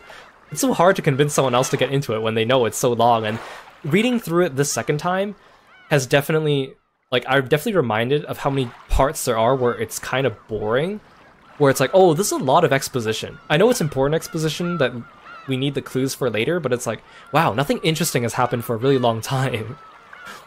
And that kind of, like, reminded me about it, especially when I have to read it out loud myself, right? Obviously, if you get the game yourself and you just read it yourself, you could just, click, click, click, click, click. You can read faster than you can read out loud, right? If you get, like, the console version or download the Japanese voices mod, you can hear their voices too, which adds an extra level of, level to the characters as well, but it's not quite the same, If they did an official English dub, it'd be cool, but man, they'd have to pay those voice actors really well for all this reading. It's also kind of tricky because, I mean, the translation, the official translation, is actually from the fan translation too, which is why some of the translation's kind of weird, or a lot of the direct translations for, like, Pampeito or Oni-chan isn't localized because it's all done by fans. And honestly, like, the company behind, like, it was like, if a bunch of fans fan translate your work, and it's 151 hours of dialogue, not to mention all the programming and writing and translating, for free, I mean, you'd be a fool not to take them up on it, right? You love the Kirostyle English dub. Well, I'm glad. It's hard because, like, most of the characters are female, and I can't do that many different female voices. And most of the men are just older men, so I only have, like, one older man voice I can do. But I'm glad you enjoyed it. Also, of course, there's times where people are talking and it doesn't specify who's talking, so you kind of have to... I mean, I can make an educated guess because I know what's happening, but it's kind of hard to do on the fly. What else did I want to say about this game? I have so much to say about this game. I've really enjoyed reading it, too. It's been fun. I think getting a lot of people into it was a lot of fun. Well, thank you for the stretch, Kieran. I really appreciate it. You guys should make sure you stretch, too. I think another thing I really like about this game is... you know how all the fights are kind of wacky, but they all kind of fit into the rules? Like, the first time you start seeing humans start fighting back against the illusions and prevailing is kind of cool and kind of badass. And you're kind of like, oh, but this actually follows the rules of the world. Like, Kyrie overpowering one of the 7 sisters because she has more envy than her. It's like, oh, that actually kind of makes sense because her power is from envy and Kyrie has a lot of envy. Or it's like, oh, this is a closed room, so suddenly, Kyrie runs in the closed room and Jessica can't get her from there unless she lights the room on fire from outside. Like, it's a lot of, like, wacky stuff happening, but it, like, makes sense in some kind of weird way. Rosa fighting against the goats from Ria, that's one of my favorite scenes. The music for that scene is really, really good. That's one of my favorite tracks. And then seeing her call back to it in episode 8 fighting Erica is pretty cool. Seeing the humans fight back against Erica and showing that they're just as strong as the illusions, pretty cool. Of course, Will is still my favorite character, and he literally is, like, perfect and doesn't do anything wrong. Obviously, because he's kind of made to be that way. Yeah, like Ange calling the sisters to kill her aunt and the bodyguards and stuff. Like, there's so much stuff. Yeah, I think, yeah, some of the music's on the Spotify. I don't know if all of it is. I definitely recommend. Or even just, like, YouTube playlisting it. Unfortunately, a lot of it gets, like, copyrighted, so you can't really use it in a monetized video on YouTube, which is unfortunate, but that's fine. I wanted to keep the experience intact for everyone watching it on YouTube, because the music is really what makes this game, right? Episode 8 was fun because it actually had, like, choices, like the riddles, Bern Castell's game, the choice at the end. I wish there were more, like, I wish there were more choices in the game. Like, maybe, I know it, obviously he wrote this episodically, but wouldn't it be cool if there was, like, depending on the choices you make, different people get murdered, and, like, each message bottle plays out differently depending on how, like, you choose it. Like, maybe one of your first choices in the game determines whether you get onto, like, the episode 1 and 2 path or the episode 3 and 4 path, and then obviously it would not make as much sense because certain clues are revealed later than others, but I guess it would be too much like Zero Escape. We will be playing Zero Escape 2 and 3 eventually on the channel, and those have a lot of branching paths and stories and stuff, which is, I think it'd make Umineko pretty cool, but again, it'd be super hard to write, but I think it'd be cool. I don't plan on doing any other When They Cry series on Twitch and YouTube. It's just too long, honestly, and the characters, I think Higurashi might be interesting, but honestly, the character designs don't really appeal to me in Higurashi. I like Umineko because I kind of like the murder mystery, the Victorian vibes, but Higurashi, you know, and even if I do, I'll probably just read it on my own. I actually don't know much about Chiconia, which is the next one, but again, if I really fall in love with it one day, maybe, you know, I won't say it's impossible, but maybe you have to wait for a miracle for me to do another series like this, because it's such a commitment. Now that we're done Umineko, I don't have to do, like, weekly Umineko streams. We can do, like, more games, mix it up. Maybe we should do more just chatting streams. I keep telling myself I should do that. Or whatever. We'll see. We'll see. You're still thankful for me for introducing you to 999? I'm really glad that people like that series. I really like 999 as well, and I think Zero Escape just blows it out of the water, so I'm excited to do it when we get a chance, which might not be for a while. Yeah, and then the new Silent Hill is being written by Ryukishi, right? I really hope it's good. I think that's mostly all I want to say about this.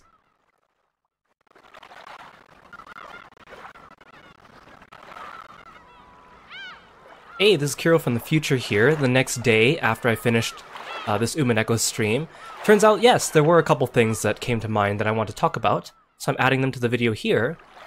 One thing I want to talk about is how the mystery genre and the movie genre, a lot of times they sometimes will make use of a plot device that involves a person having multiple personalities. You know, I'm not an expert, I'm not like a psychologist, although I've taken a number of psychology courses, but I'm pretty sure the way that they use multiple personalities is not scientifically sound, right, or realistic, and we can sometimes suspend our disbelief for the sake of, like, oh, this is a mystery media and they want to use this to set up these locked rooms or whatever.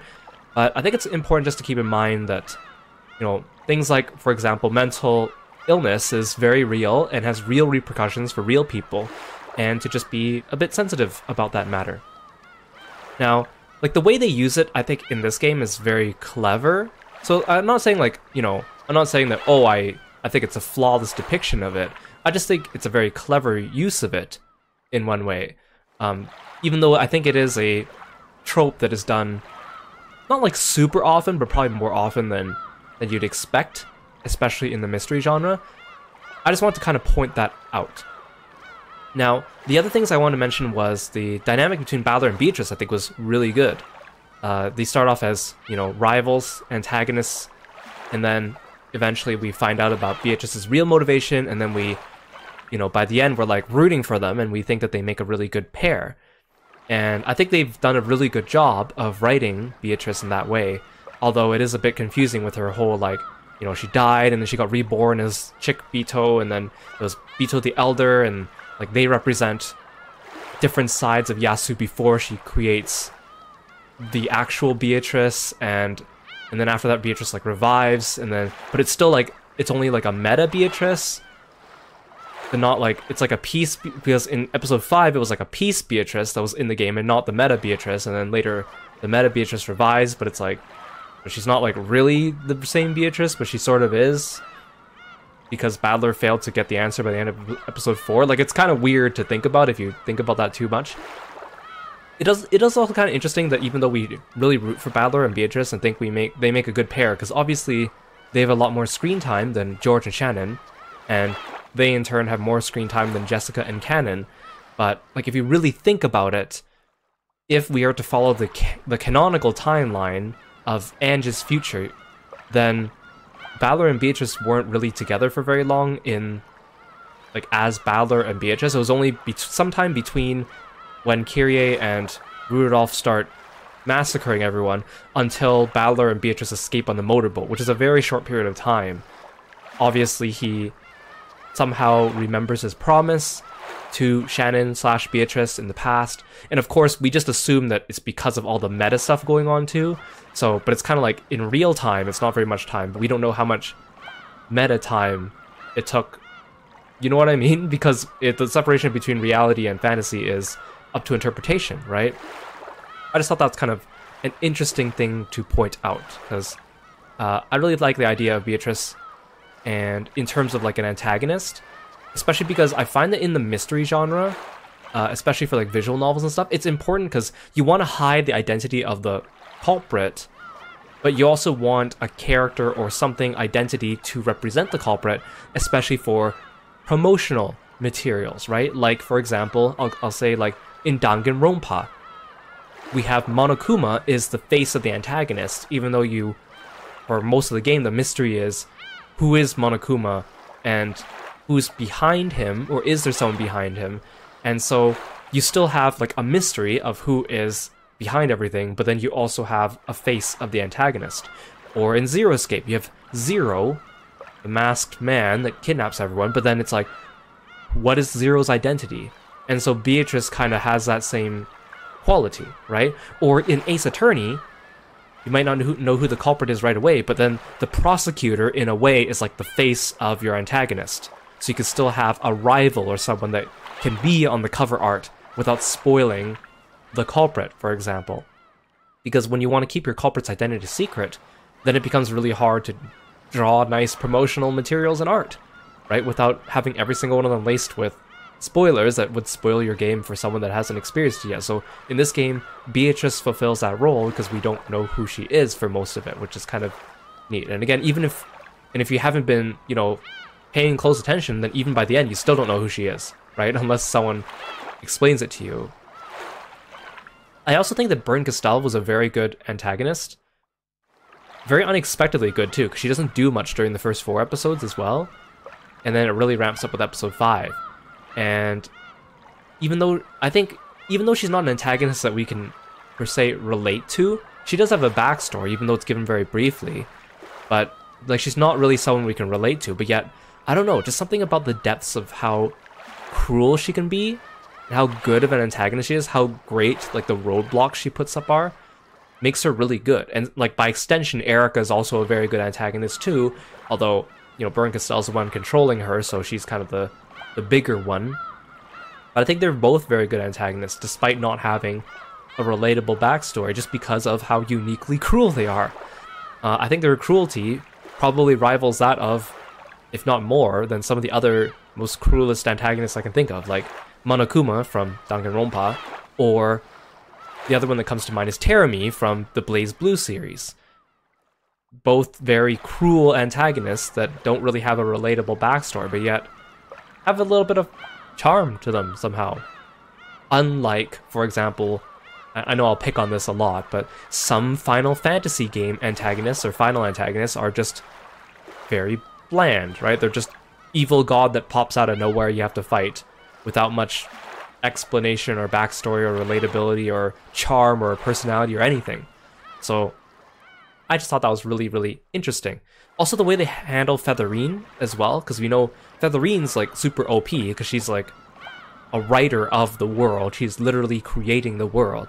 And the way they depict her battle with Lambda Delta is very clever, in which they show us how powerful she is while also like hiding it, because we don't even actually know what the battle looked like, because she doesn't even know. She just decided what the ending was. But then the fact that even though she's the most powerful one and she is Burn Castell's master, she is not really the antagonist of the game, right? And even by the end, we can see that her real human counterpart, Ikuko, is not antagonistic.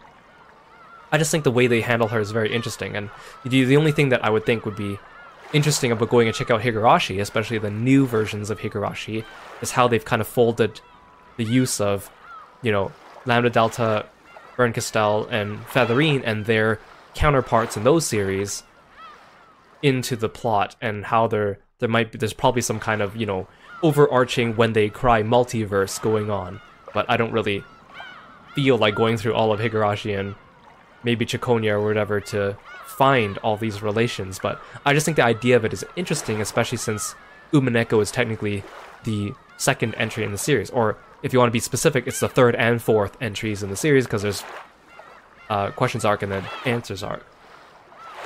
Anyways, those are just some other closing thoughts that I had the day after finishing the game that I want to mention, and so let's get back to the VOD and wrap it up. I think that's it. Any other closing thoughts? I kind of talked for a while. Talked for a bit longer than I expected, but yeah, Umineko, thank you so much for joining me on this long journey. Thank you so much for following along and getting involved and enjoying the series as well. I really, really appreciate it. It's nice to be able to share this with a lot more other people as well. You hope there's a golden butterfly somewhere in the new Silent Hill. I can't believe it's been almost a year reading Umineko. It would have been cool if we ended on Halloween, right? Alas, it was not to be. I do want to do like more spooky games this October, and also Spider-Man 2 comes out on October 20th, so I'll be playing that on Halloween most probably. Yeah, especially those of you that like joined in for a long time and made all the jokes and the recurring memes as well. I really appreciate all those. I need to give a shout out to Lork Demper as well, by the way. Lork always sends me the funniest memes that he makes based on the games that we play, and every time I'm about to finish a game on stream, he always sends me like a meme that is usually involving characters from the game wishing me good luck to finish the game, while also having some kind of like inside jokes from our streams in the image. So today he sent me an Umineko picture with all the Umineko characters in a collage that he put together, wishing me good luck on finishing Umineko, and I'm like, man, you're the best, man. the Final Fantasy 16 one was also pretty good too. He made one for Final Fantasy 16. He also made one for Raincoat, but that one was a little more jokey. Maybe we'll share them all on stream one day just for fun. Let's have a look and see who we should raid.